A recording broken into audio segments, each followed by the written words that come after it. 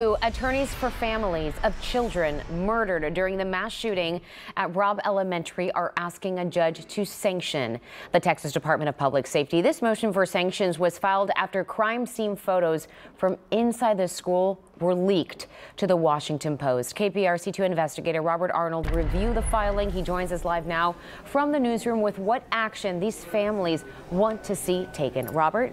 The photos were published as part of an article the Washington Post ran on the use of AR-15 rifles during mass shootings. The contention from the families of Robb Elementary victims is these photos were leaked while DPS continues to deny the release of other information related to this mass murder. For nearly a year, families of Robb Elementary victims have asked for the release of the Texas Rangers report on the mass shooting. The Rangers investigation is considered to be the most extensive work on these murders, and the families have sought the information as part of an independent investigation into the police response the day of the murders.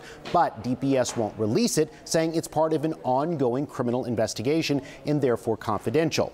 When Robb Elementary crime scene photos were leaked to the Washington Post, attorneys for the families filed a motion asking a judge to order DPS to identify the person or persons responsible for the leaked photos, make that person available for a deposition, overrule any exception DPS will use to prevent the release of that information, and order DPS to release the unredacted version of the Texas Rangers report. A judge has yet to rule on the motion.